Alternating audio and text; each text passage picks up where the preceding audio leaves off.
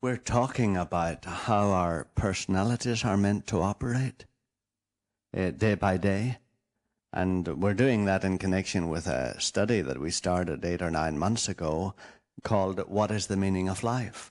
Why are we here? What's the point of existence? And we reached the place in our discussion where we are satisfied that we were made by a personal being who designed us deliberately in the way we find we are formed. And he did it because he wants us to be his friends. And that he is as personable as we are, which one would expect that it would require an origin as personable as we ourselves are in order to produce persons like us. And he made us so that we would actually be his friends, and so that we would love him and he would love us. And that's actually why you're in existence, because the maker of the whole universe planned you carefully and uniquely to be a friend to him that nobody else can be. It's amazing to think of it, but that's true. And that he has counted even the hairs on your head, and he knows your name. And he is planning to live with you forever if you will use your own free will during this lifetime to do what he has given you to do here on the earth. And he has a certain job that you alone can do for him. And he has a certain friendship that you can take part in that only you can fulfill. And so you are really unique. There's never been anybody like you in the universe, and there never will be. And so it is important to get hold of that, because that ties up with the way our personalities operate. And what we have been saying is that they operate on 3 different levels. They operate on the physical level of our bodies, through the 5 senses by which we perceive the things and the people and the circumstances in the world around us. Then they operate also on the level of our souls. That's the word that comes from the Greek psyche, which becomes our word psyche, or psychological, psychiatry, etc. And that's the psychological part of us, our emotions and our mind and our will. And then it operates also on the level of the spirit, which is the real you. And that spirit is the bit that most of us lost, because we normally live somewhere between our body and our soul. That is, our little eyes look out and they study our stocks and shares, or the amount of money we have in our bank account, and they send a signal to the emotions of our soul: you're okay, Jack, you have plenty. You don't need to worry, just be relaxed. And our emotions send a signal to our mind, and our mind sends a happy comment out to our wives or our children or our peers, or sends a signal to our hands to be generous. And usually we operate that way because, of course, the opposite happens exactly. If we find that we have an overdraft in our bank, or we find that we have not put enough away for a rainy day, our eyes send a signal of alarm to our emotions. Our emotions panic and become anxious and worried.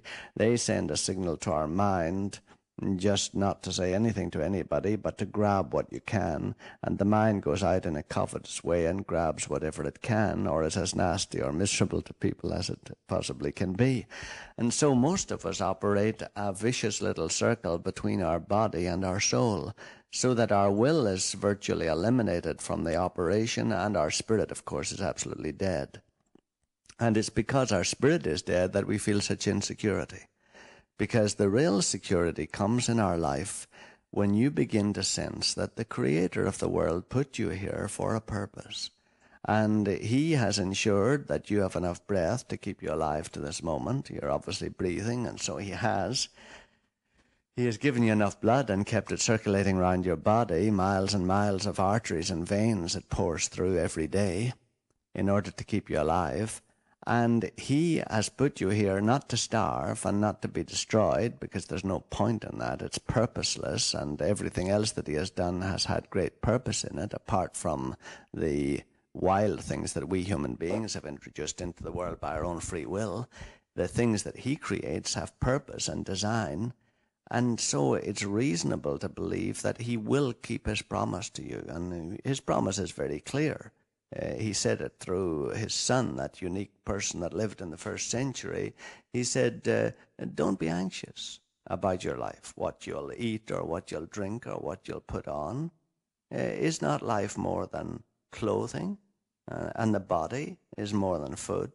Look at the lilies of the field. They do not toil or sow or gather into barns, and yet not Solomon in all his glory is clothed like one of these.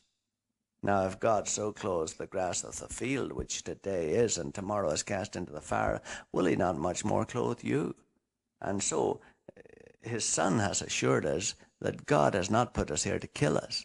He's put us here to do a job for him here on the earth, to become like him, and he is going to provide what we need. And he is going to provide the money and the clothing that we need as long as we continue to do what he wants us to do. And of course you've found that, haven't you? I mean, you've come through a lot of hard times, but you're still alive. You've come through a lot of times when you think things wouldn't survive and you can't understand how they did manage, but they have. And somehow the books have balanced and you're still in action and you're still fairly solvent. And the truth is, the Creator will take care of you. He will look after you. And of course, as you begin to live from your spirit inside out, and you begin to sense that, then through communion with him, you begin to sense what he wants you to do in this life. You begin to relax and say, well, I just don't have to work to get money. My God has the whole thing organized, and the cattle on 1,000 hills are his, and he's watching over things, and he looks after the birds, so he certainly has the ability to look after me. And so you begin to relax and say, now, God, what do you want me to do? And then he begins to feed through your spirit and through your intuition a sense of what you ought to do with your life, what you're fitted to do, what part of the world you are able to bring into order under his will that no one else is. And then your intuition grasps that, and your conscience then constrains your will in the light of that to live up to that.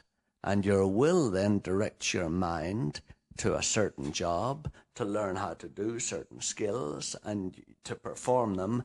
And your emotions are fed by your mind, because your emotions actually take their life from your thoughts. And then you express all that through your body, through the actions that you do with your hands and your legs and your feet and your tongue and your eyes and all the rest of your body. And you begin to fill the world with the order that God is bringing through your life. And so your personality operates as it was meant to, in an integrated way, from the inside out, from your spirit, through your soul, to your body, and out to the rest of the world. And as you do that, your whole personality becomes more and more conformed to God's own unity and his own harmony. And of course, you yourself become fitted to live with him forever and to take part with him in the infinite development of the universe after this present life is over. And so our personalities, you can see, were meant to live from the inside out. Of course, when you don't have that sense of security from the maker of the universe, you have a dreadful sense of insecurity. And everything operates the other way. And you know, you don't need me to describe how it operates.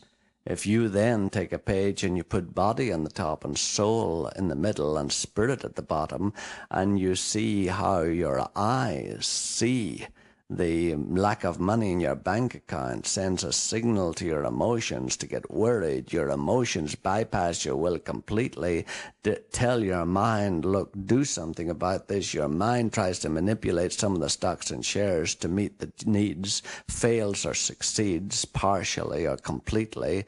The will is left out. The conscience isn't affected. The spirit isn't involved. And you bring about a temporary security that lasts for about a week.